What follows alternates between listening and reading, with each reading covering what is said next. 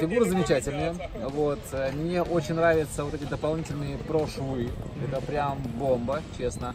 Ручки и, скажем так, ваши новые клапаны, как в виде, ну, ты понял, да, о чем речь? Да. Это, конечно, немножко уже не совсем прям новое, но при этом, да, очень эффективное. Действительно, фигура надувается быстро, замечательно. Вот. И мне нравится, что еще ни одна фигура за почти уже, получается, 2 года на реболах, где стреляет человек у меня минимум 7000 шаров на тренировке, а тренировок 2 в среднем за день, еще ни одна фигура не порвалась.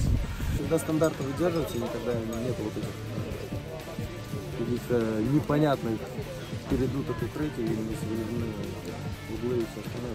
Да, там есть вопрос. А здесь ты что говоришь, что действительно все круто. Действительно, фигура классная, они выполнены по стандарту, ничего замечаний нет. Если честно, я готов вам пожелать замечательных развитий, да, ваше производство лучшее на данный момент, которое я видел. Вот, есть, ну, действительно, только положительные эмоции от всего этого. Единственное, вот когда вы мешочки... Единственное, когда мешочки вы делаете, попробуйте рассчитать натяжение фигуры на мешочек. Вот это единственное. Чтобы это было не больше, не меньше. Да, потому что иначе ее бывает качается, как будто она без мешочка висит. Вот и все. Это вот, наверное, единственная помарочка, которую стоило как бы вот с моей стороны сказать. Ну а в целом у меня претензий нет.